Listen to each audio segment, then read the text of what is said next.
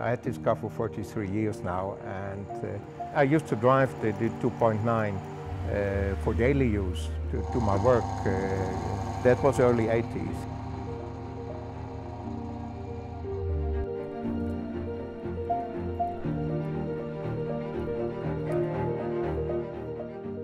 How did you find this car?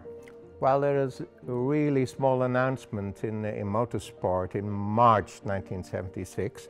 Space needed, and there was a 2.9 streamlined coupe for sale, together with a bullnose Morris for the great grand prize of £1,800. And they were asking for letters, and my father wrote a letter. Well, there must be something wrong, zero missing.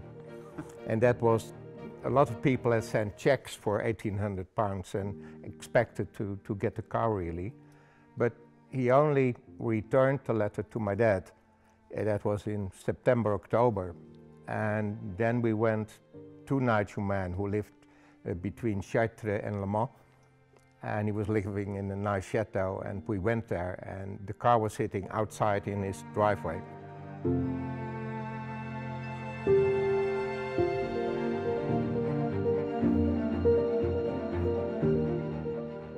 In period, you didn't know that there were only 5 Touring Berlinettas 8Cs built. No, I only knew that 10 long chassis 2.9Bs were built. Because there was only the Fuzzy. Yeah, Fuzzy, the first Fuzzy book was there. And there was only one picture of a 2.9 in, which is the car previous to ours.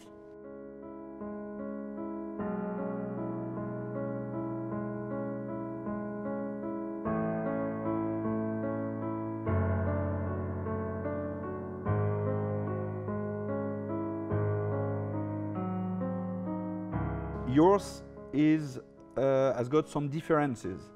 It's the roof is more thin, and there are some particularities. Can you please tell us? Well, the car originally had very short running boards, and which because they're stopping about 6 inches before the rear wing, it accentuates the shape of the rear wing. But otherwise, the windscreen is the lowest of all the 2.9s. Yes. I think the roofline is a bit lower. Yes. And the spets over the rear wheels are, I think, the best looking of them all.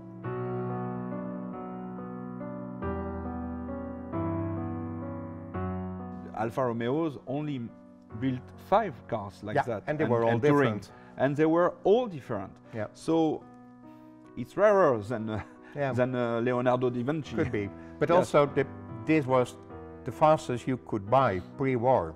Yes. It is more like the 250 GTO, but then pre-war. Absolutely. And there were no other cars which had twin blowers, a full racing engine with dry sump, a gearbox and diff sitting at the rear with limited slip, fully independent suspension. You couldn't have bought a car with that spec, really, specification.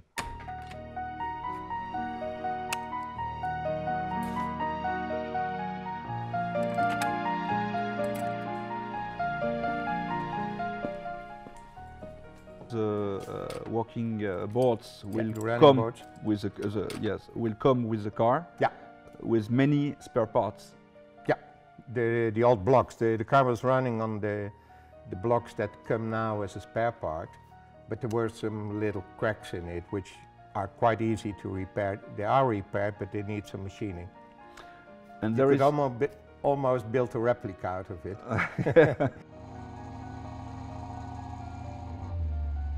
It's a low mileage car. When you add all the mileages, and the odometer was reset sometime to 0. Yes. And we added up some 12,500 kilometers. Oh yes. But total is 65,000 kilometers now. It's a low mileage car. Yes. And like Charles Howard used to say, you can never better the factory. You can never better a low mileage car. Yes, absolutely. Which is important.